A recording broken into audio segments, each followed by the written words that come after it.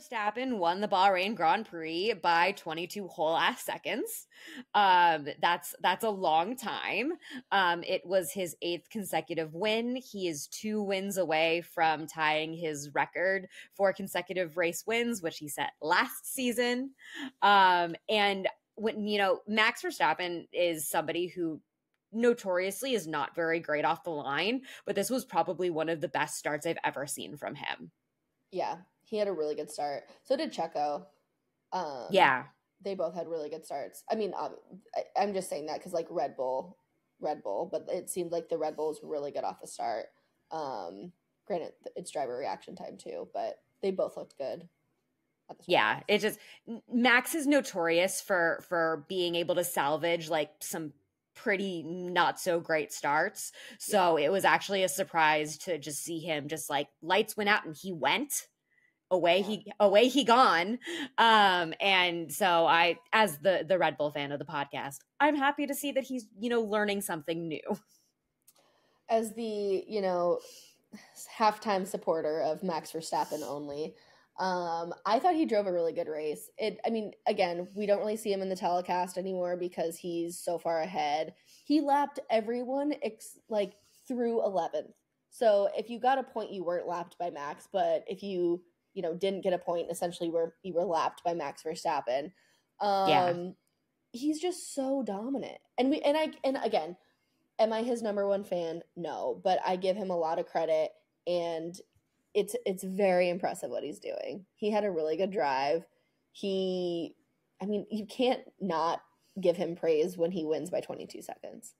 Yeah, and it's, there were some questions after the free practices and the qualifying of like, is this Red Bull going to be a goddamn rocket ship? And spoiler alert, it is. Like, I was a little nervous to pick him for pole because we do our selections before any free practices or anything like that. So coming out of testing, that's all we had on the Red Bulls. And it's like, well, I feel like Max is an easy win, but I also don't know because who knows what's going to come out of it.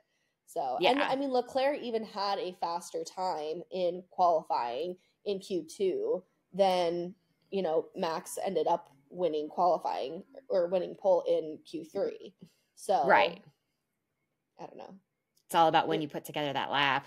Exactly. It is. So, yeah. But yeah, it was good to watch him.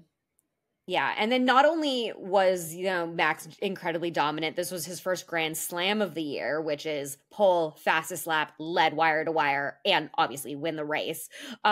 This is his 5th in his career. He's tying with Ascari and Schumacher for 3rd all time. Next, he's going after Lewis in P2 with 6, and then Jim Clark with 8.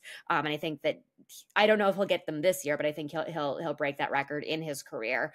He's also the first driver to score a Grand Slam in the season opener since Schumacher in 2004, which was before Red Bull was even a team. I feel like we just need a new section of this podcast of like Max's achievements. Yes, the Max Verstappen portion of the record book. Max Verstappen's record book portion of the podcast. Yes. And then we just rattle everything off. Oh my gosh, yeah. I know. It's wild. What Red Bull has been able to accomplish in 20 seasons is... It's insane. Yeah. I mean, if you look, they just had their 114th race win in 20 seasons. Williams has the same amount of race wins, but 27 more years in Formula One than Red Bull. Like, that's... Obviously, we know that Williams is struggling a little bit these past decades, but like that's still a lot of wins, even though the schedule is admittedly longer now than it was back in the early days in the heyday of Williams. Yeah, it's funny to think like Williams used to be good because as of late they've struggled to get even points, not let alone wins. So. Yeah. And then on the other side of the Red Bull garage, we have Sergio Perez, who actually ran a pretty decent race. I know you're not as big as fan, but this was one of his better races in the last year that he's been in that car or in a Red Bull car. Yes.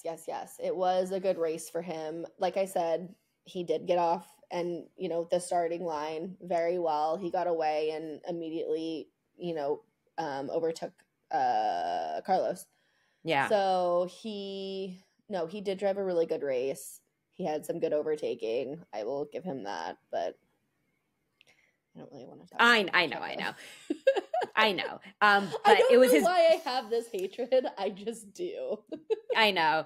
But it was his best finish since Monza last season. And, you know, qualifying fifth doesn't actually look great, but the fact that he was able to get the car up to second and also to keep the car in second, because he, you know, late last season, he had two notoriously embarrassing last lap overtakes, one by Leclerc and one by Alonso. So the fact that he was able to, you know, take P2 and then maintain position is something that we didn't see last year. And I'm really interested to, you know, obviously he's driving for his seat. But it'll be interesting. It looks like he's driving for his seat. Like he's It'll be interesting to see how his performance holds up through the season. You know, obviously it's, you know, will Max continue to be dominant, but will Perez continue to, you know, be comparatively successful?